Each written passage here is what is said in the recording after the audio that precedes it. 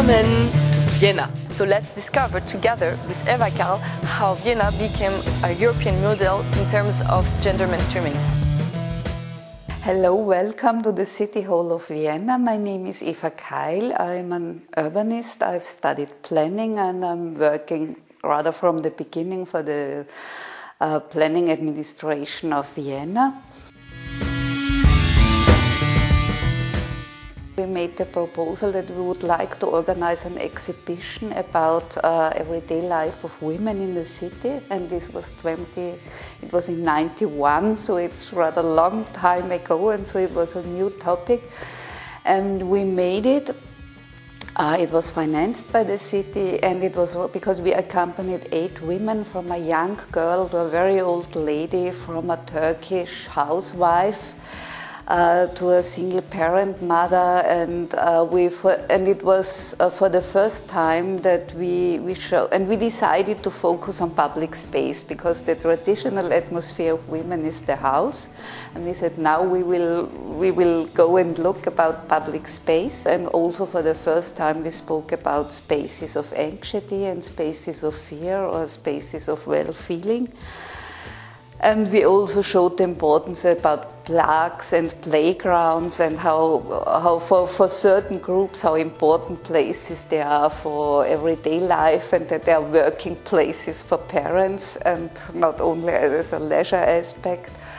And this exhibition was rather a big success. There were, I think, 4,000 people coming from university. There were a lot of newspapers and televisions, Swiss television, the Swiss Evening News made a short report. So it was something, it was a topic up in the air, but it was brand new. And I think that encouraged also the politicians to say that this is a topic you can go for, and it's interesting. And then Vienna decided to build up a women's office, and they asked me, although I was a technician, to become head of this, a very young head of department of this women's office.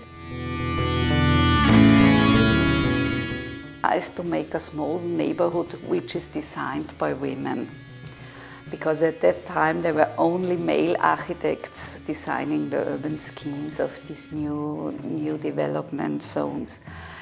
And again, it was this supportive politician, the city councillor for planning and also the city councillor for housing, and we organized a competition which were only invited women.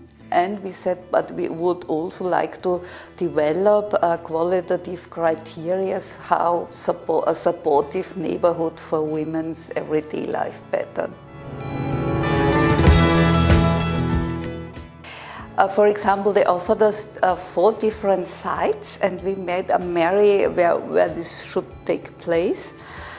And we made a very clear screening of these sites and say how far away is public transport, how far away are shopping facilities, how far away is the primary school. So to make this, and then we decided for the most central site.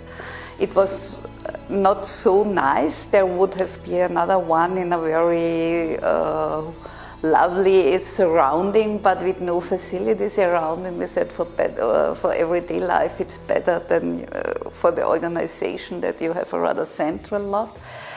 And for the design, we looked at other European pilot projects which have already taken place on a much smaller scale in Germany, for example, and we also made analysis of flat design, flat layouts, and so the message was that the interconnection between inside and outside of the building is very important.